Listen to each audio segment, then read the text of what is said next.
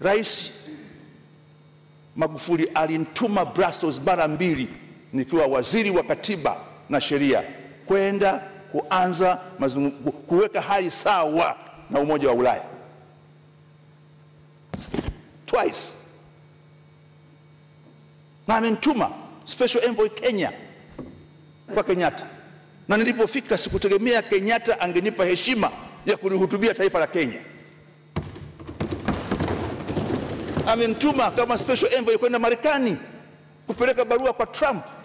Na nataka niwaambie leo, baada ya Rais Trump kupokea barua ya Rais Magufuli, ameamua kuiongezea Tanzania mkataba wa AGOA kwa mwaka 2020 bila mashaka. Lakini katika diplomasia husemi kila kitu hadharani. Nimelazimika kuyasema haya ili tu watu wajue kazi inafanyika na kazi inasonga mbele. Na hiki sio kipindi cha kunyoshana vidole. Kuhusu swala la COVID, nalo pia niseme, sikutaka kusema. Wiki hii nimekuwa na mkutano wa video conference na mabalozi wa nchi za Nordic, balozi wa Sweden, balozi wa Norway, balozi wa Denmark na balozi wa Finland. Na katika mazungumzo hayo, Finland imeamua kutuongezea dola milioni 20 kwa bajeti ya elimu.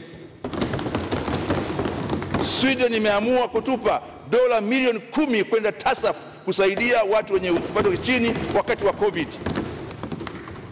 Sasa hatuwezi kuwa kila siku tunayasema hayo, lakini nimelazimika kuyasema ili wale wanao, unajua uwazi una mipaka. Uwazi una mipaka. Mtu ambaye hana mipaka, huyo si binadamu. Na hata wanyama wanaoishi na binadamu kama paka na mbwa wana mipaka, wana usiri. Nani amewahi kuona paka anajisaidia? Kila jambo lina mipaka yake, lina staha yake. Na hata akizidiwa atajificha, atakwenda chini ya meza. Hasa huyo ni paka. Je, binadamu?